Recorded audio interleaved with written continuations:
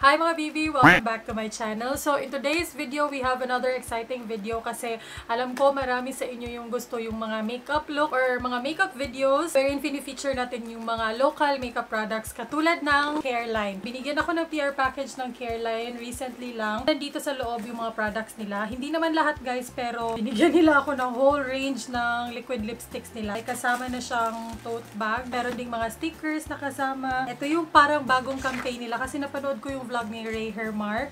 Ayan, nandyan din si Ray Hermar and si Kenny Manalan. And then of course, yung mga bagong products nila. Para sa akin, bago guys kasi hindi ko pa ito natatry and hindi ko pa siya nakikita dun sa SM department store namin. Meron na siguro pero hindi ko pa lang na-check. Binigyan nila ako ng dalawang best brow liners or eyebrow pencils. And tinweet ako ni Ray, sabi niya, kailangan ko daw talaga itong itry kasi sobrang paborito niya to. Meron ding Careline Graph Ink Liner Waterproof. Meron din silang dalawang mascara na pinadala. Unfortunately, hindi ko magagamit guys kasi naka-lash lift ako. Kung nanonood kayo ng vlogs, alam nyo. So, bawal yung mga waterproof mascara. Pero may mga bago silang mascara. Pakita ko na lang. First is ito, Careline Go Big Mascara. Yan yung itsura niya. Ang ganda ng packaging no, parang nag-level up talaga si Careline. Tapos ito naman, Careline Go Long Mascara. So, for lengthening siguro siya. The rest guys, puro liquid lipsticks na. So, meron tayo lahat ng shades ng matte liquid lipstick and yung mga metallic liquid lipstick. Hindi ko mapapromise na masaswatch ko tong lahat kasi nakita ko na yung mga kulay nila and may mga kulay talaga na hindi ko masusuot. Hindi ko na lang siya isaswatch. Isasali ko na lang sa giveaway yung mga alam kong hindi ko magagamit. Isa to sa mga paborito ko. Meron akong ganito.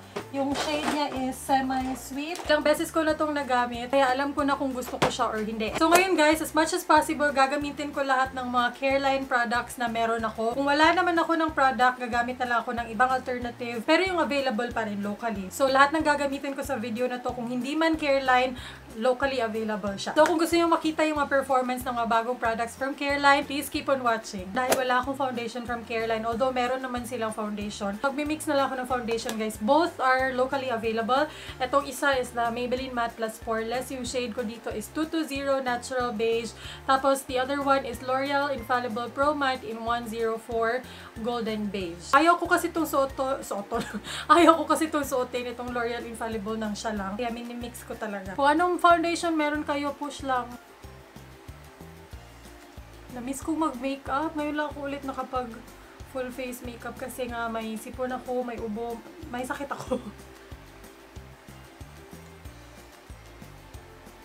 Zoom ko kayo guys ha, para kita nyo. Maglalagay tayo ng concealer kasi meron akong concealer dito. Actually guys, nakagawa na ako ng one brand makeup look using Careline makeup products. Kaya pwede nyo rin yung i-check. Ilalagay ko sa description box. Ang gagamitin kong concealer is itong Careline Pimple Concealer with Tea Tree Oil. Sobrang mura lang nito. Siguro less than 100 pesos. Nakalimutan ko na. Yung shade na kinuha ko is natural, which is not really natural looking kasi medyo maputi or maputi talaga siya guys. Pang highlight talaga to. I don't think na pang pimple concealer to kasi ang puti niya. And then yung concealer na to parang may minty feeling sa kanya. Pero okay to pang highlight. Lagay na rin tayo sa center ng mukha.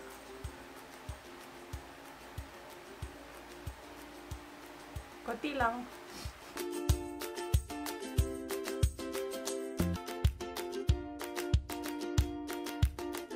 Kaya naman mag-powder tayo para hindi sticky yung feeling.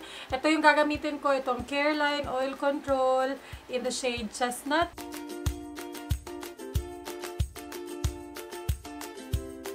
Hindi naman ako sobrang nag-contour. Medyo nag-bronze lang ako kasi medyo maputi nga yung foundation. Maglagay tayo ng blush guys. Yung gagamitin ko is itong Careline Oil Control Blush. Hindi na ako.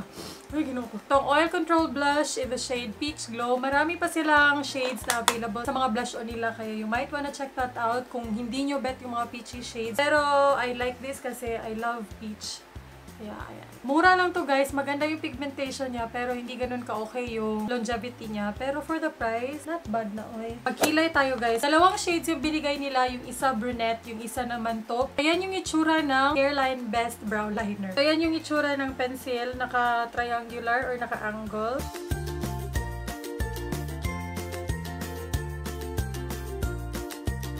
May kasama pala siyang spoolie. Hindi ko napansin.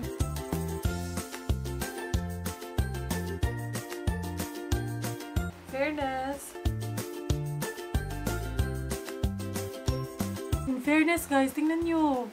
Pak, di ba? Hindi ako masyadong nahirapan and hindi ako medyo nag-struggle. Tama lang. Maganda siya. Medyo natatabaan lang ako sa pencil pero it's so good. Hindi na ako mag-eyeshadow ngayon guys. Gusto ko lang talagang i-try yung mga bagong products nila. Pero kung gusto niyo makita yung eyeshadow look na nagawa ko, using this palette, ilalagay ko yung Careline One Brand Makeup look ko dito para yun na lang yung panoorin nyo. Ngayon, itatry ko yung eyeliner nila. Yung shade niya is black. Ayan. And then, tingnan natin. Ooh! Medyo mahaba yung felt tip niya. Try natin siya guys. Tumahimik na naman tayong lahat kasi kailangan ko na naman ng matinding konsentrasyon. Grabe yung sipod ko. Kung may makita kayong kugmo guys, ano mang kugmo, kulangot, please understand my situation. Nag-disclaimer. Wow! Sobrang black! Ayan na yung eyeliner. In fairness, nagustuhan ko yung eyeliner guys. Sobrang pigmented niya. Madali siyang gamitin. So far, so good. Nagustuhan ko siya. Let's move on to the lipsticks kasi sobrang dami nila. Hindi ko masaswatch lahat guys. Sorry. Gustuhin ko man pero hindi ko rin kaya dahil sa sobrang dami nito. Pakita ko na lang sa inyo. May 12 shades tayo ng matte liquid lipsticks and then may 4 tayo dito sa baba na mga metallic liquid lipsticks. Pakita ko sa inyo yung 4 na metallic liquid lipsticks. Sa kamay ko na lang ilalagay yung swatch guys ha. Ay, medyo patchy tong shade na to. Prince. Tingnan nyo yung swatch. Medyo patchy siya, no? And hindi siya ganun ka-metallic talaga like nung ini-expect ko. Oh! Hala, ito maganda. This is in the shade Luster. Ayan. Yan si Luster. Ayan yung metallic talaga. Kita-kita mo talaga na metallic siya. Next is Livewire. Ayan si Livewire. Medyo kita rin yung pagka-metallic niya. Lastly, for the metallic liquid lipsticks is Bling. Ayan si Bling, guys. Diba ang ganda? Sa 4 na shades, ito lang si Prince yung hindi ko masusuot and siya lang yung medyo patchy. Swatch natin si Bling kasi medyo nagustuhan ko si Bling.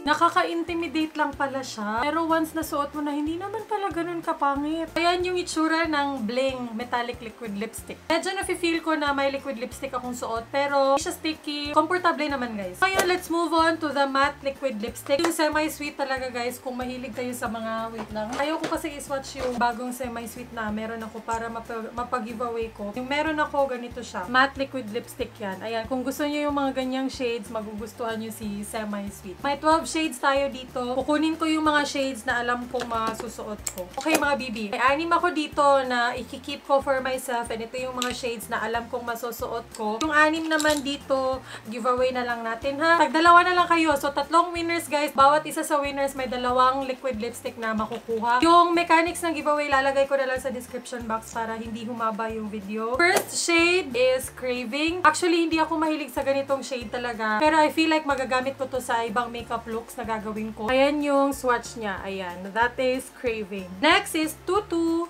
TU. Ganda. Parang may pagka-deep mauvey pink. Next is Normcore. Medyo may pagka-mauvey pink pero lighter siya dito. Next is Glaze. Ito talaga yung parang mauve talaga, no? Ito si Gotta Go. May pagka-peachy na brownish. Lastly, Bricked. Parang kakulay niya si Tutu. Ayun, oh, no? Ito si Tutu, ito si Bricked. Sa bottle, ayan, parang magkakulay. Pili tayo ng shade. Yung gusto kong itry is Bricked.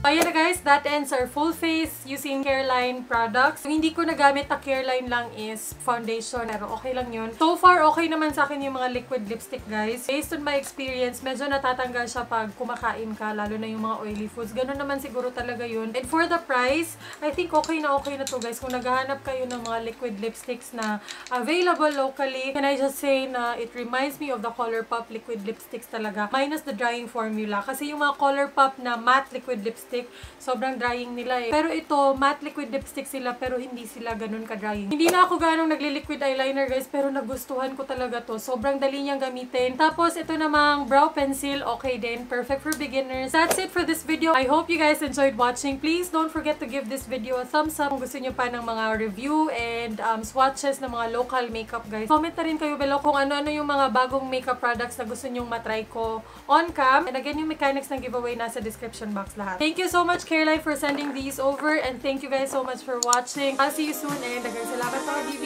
Bye!